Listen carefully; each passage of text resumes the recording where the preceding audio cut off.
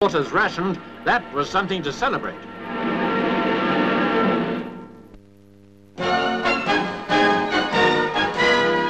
You're looking at the largest hovercraft in the world, SRN-3, built by Westland Aircraft for the Ministry of Aviation.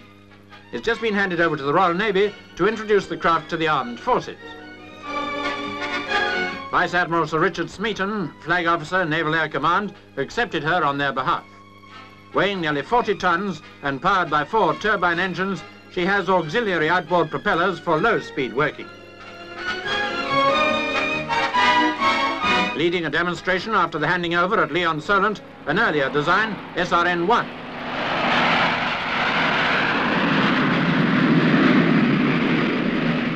And this is N5.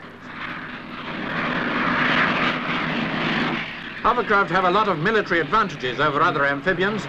For instance, they're much faster over the water. And here's the N3 again, heaviest and most powerful hovercraft yet built.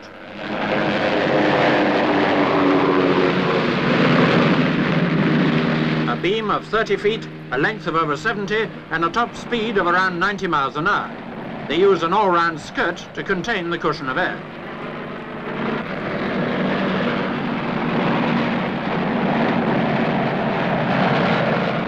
In her present form, she's not fitted out for active service. Rather, she's intended as a mobile test bed to introduce the forces to the versatility of hovercraft.